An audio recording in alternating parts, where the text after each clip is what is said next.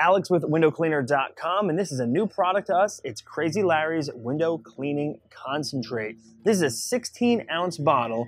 You need 3 ounces per 3 gallons of water. You can always add a little bit more or add a little bit less, but the recommended dosage is 3 ounces per 3 gallons. Crazy Larry's Concentrate is a soap and a gliding agent in one.